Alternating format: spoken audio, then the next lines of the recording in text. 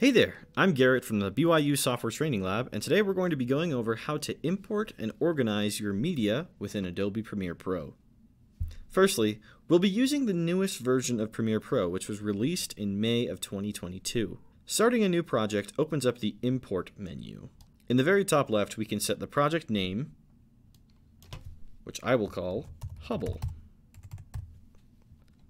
and its save location.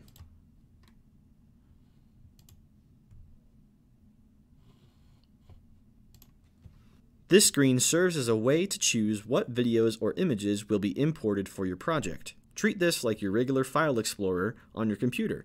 You can find files from your desktop, from your documents, from your music, etc.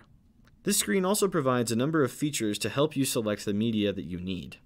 I can favorite and unfavorite a location using this button here to make it easily accessible in the toolbar on the left. Click here to switch between a list view and a grid view, and use the slider next to them to adjust their size.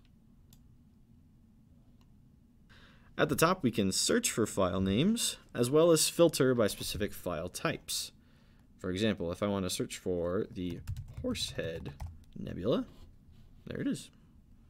Using this button here, we can filter for only certain file types, such as videos, audio, or images. Also, you'll note that swiping over video clips gives you a small preview of the video. As you click on files to be added, you'll see them appear in the bottom bar. While they're here, you can click on them to select them and right-click to remove them from this, which is called Clear. You can also use backspace to remove them. Alright, I'm going to select all of the files that I want. I'm going to hold Shift, and that'll select everything in my folder here. And on the right, we have some import settings that we need to keep in mind. Copy media is an important thing that you might want to use in order to consolidate all of your media in one place. When you select media to be added to your project in Premiere, you are only making a link to these files, not embedding them in the project itself. Copy media makes a copy of each file and keeps it next to your project file, so it's easy to be organized. I'm going to leave it off though. The next option is called bins. Bins are Premiere's version of folders for all your media. This will create a bin for all of the selected media in Premiere's media browser, which we'll see in just a minute. I can turn it on and give this folder a name.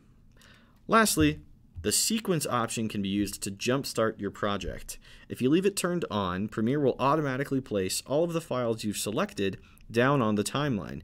This can sometimes be helpful, but I'm not sure where I want my files to be in my video yet, so I'll leave it off. Once we've got all the files we want, we'll click Import or Create to move to the Edit space. Keep in mind we can always return to the Import tab to bring new media in.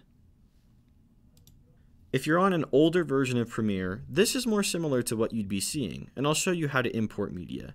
You can either double-click in a blank spot on the Project panel, such as here, which will open up your File Explorer, and you can add any files you want from here.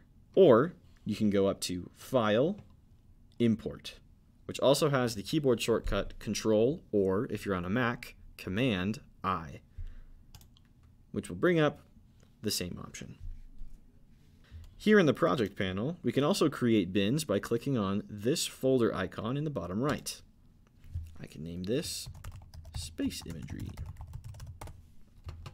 And now with that folder created, I can start to move different assets into this folder. This is really helpful just to keep all of your media organized, especially if you have multiple different scenes in your video. Great! With all of our files here, we can start to use them in our timeline. In the next video, we'll go over how to navigate the Premiere interface.